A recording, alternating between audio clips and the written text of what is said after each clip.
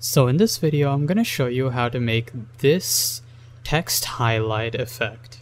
So first go ahead and change the layout of your slide to blank. Then paste the background image of your choice.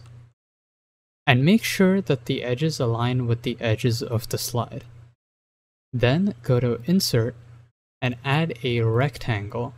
And make sure that these edges align with the edges of the slide as well. Then, once you have the shape covering your background, right-click the shape and click on Format Shape. Then change the fill to a gradient fill.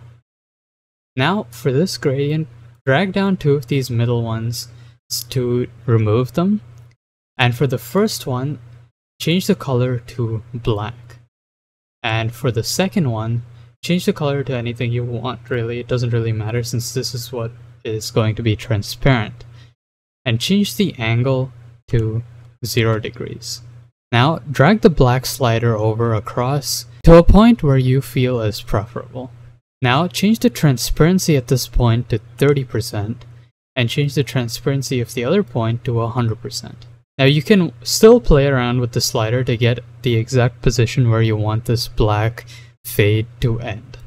Now, once you've decided where you want that black fill to end, go ahead and insert a text box for your text. Then type in your title or your letter.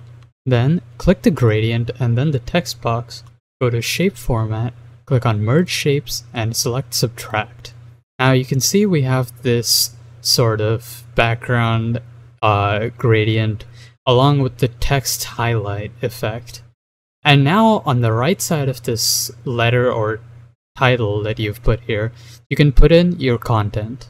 And as you can see, the slide is complete. So if you did find this video helpful or useful, make sure to like and subscribe to stay updated with more video tutorials, tips, and tricks on our channel. Stay tuned.